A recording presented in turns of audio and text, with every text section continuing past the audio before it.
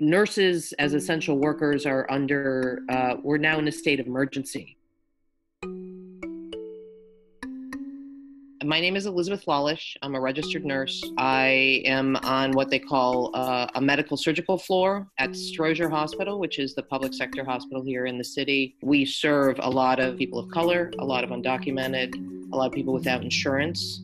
We work with a lot of patients that come from the county jail. We had very minimal staffing as far as nurses, and even when it came down to all sorts of healthcare professionals, doctors, respiratory therapists, aides, housekeeping, everything that helps to make a hospital run.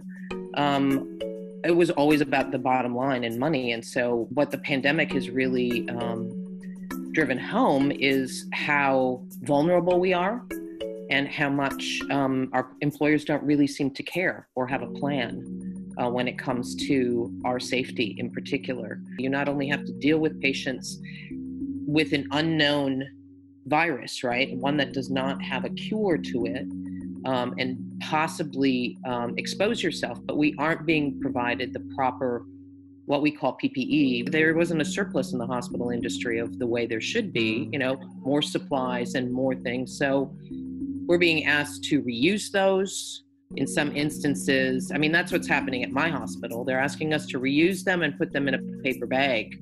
And we're not even seeing the top of the line in the United States, I'll be honest with you. When you compare it to what China had and Italy has and even Spain and all across the world where this pandemic has been going, is we don't have that equipment. We're having to fight. So you not only have to care for really ill patients in an unknown illness, you have to fight your employer in the immediate and say, you need to give this to me. And if you don't, I'm not going to do this. And it really comes down to a situation of life and death.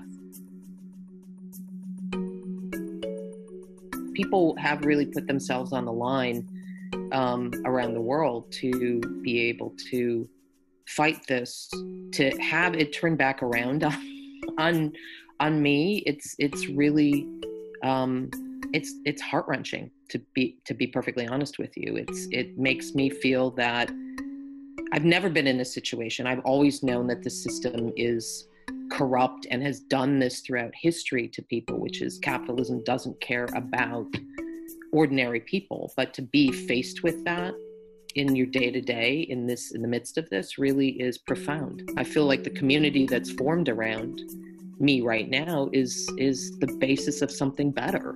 And I deeply appreciate everybody who has reached out and is watching for me and giving me food and all those sorts of things that I think we see in society as a whole. Across the globe is where people are reaching out to help each other. Ordinary people are. My small story, amplify that times 100 times. I don't even know how many hundreds or thousands of healthcare workers currently are out of the system because we're on quarantine or positive. I have many other coworkers who are sicker or showing symptoms who I have in particular. One, she was our chief steward who just got tested, but she was having, chest pain for about a week. Nobody should have to wait like that. So many healthcare workers get knocked out due to exposure. So it just decreases the ability for the people who are, like my coworkers this week are working without me, right? And it means that they're actually being staffed short. And when you do that, you also increase the likelihood that they could be exposed. The system cannot function without us. Fine, you can make more ventilators. If you don't have healthcare workers to put them onto patients, it's not going to serve you. It's of no good. I have a coworker who has had to leave her family because she's afraid. She has an elderly in-law that lives with her and her children.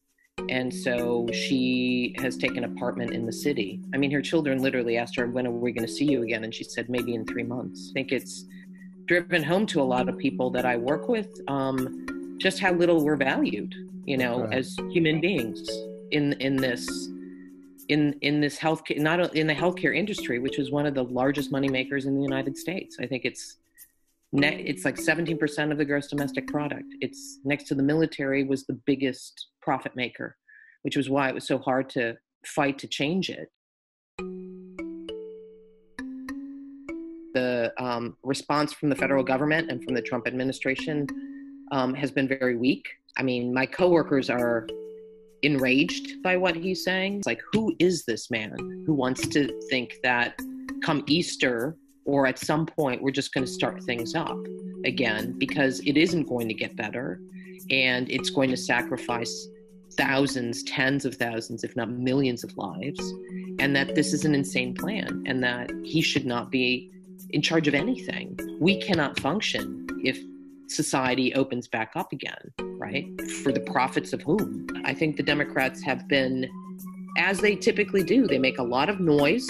They try to differentiate themselves and then do very little really to fight for what we need. They too want to maintain the economy. They too want to make sure that the corporations don't tank. We are going to be going into a major recession.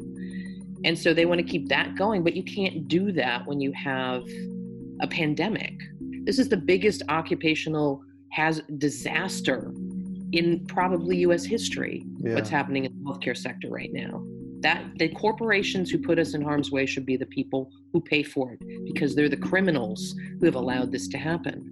Nationalizing the healthcare industry so that we have a generalized plan is really, something that we need. And if that's not going to come from the top, which it certainly isn't going to, and I believe never has, it's going to have to come from the bottom and from us organizing.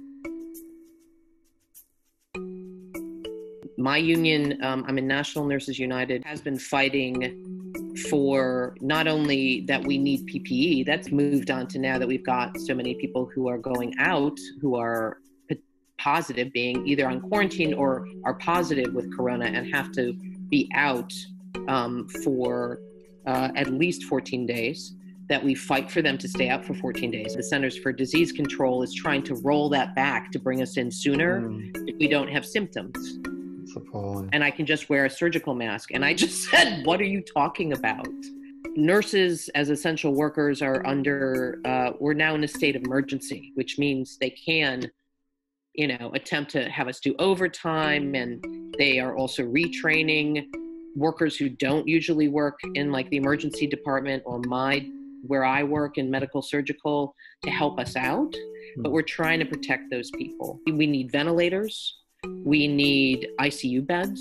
We need old hospitals to be reopened and retrofitted, so that all of that build into upping the capacity of the ability for the healthcare system to survive this. We're in coalition with the Teachers Union and some of the other unions, including the Service Employees International Union here, and a lot of community groups around people getting paid sick leave, that we have no evictions, that, like I said, there are rent strikes going on, that rent is held, that people, different workers who are still considered essential actually have protection, like the transportation workers, like Amazon workers who are still working to deliver because nobody can leave their house. People are trying to figure out in creative ways how to actually respond and put pressure and stay safe all at the same time. We have protests outside with people 6 feet apart. They're healthcare workers, and what we're talking about is having press conferences. We've been doing this for the last week and a half. I've also heard of some car protests that have been happening as well, like in New York, at an immigration detention center, I believe, earlier in the week, where people are, driving around honking their horns in sort of a caravan of, cars. Those sorts of things, I think we're figuring it out. I know that there have been also some job actions, little ones, in my hospital where we've had nurses, especially in the emergency room, which is where a lot of people come in, right? If we don't have the personal protective equipment that we need, the nurses are saying, okay, once you get it, I'll be in the break room. You can come and find me, and then I'll work. But I know people are fighting, and I know people are trying to really, and people are winning things, which is, I think, incredible challenge, but it's really amazing how people are rising to the occasions.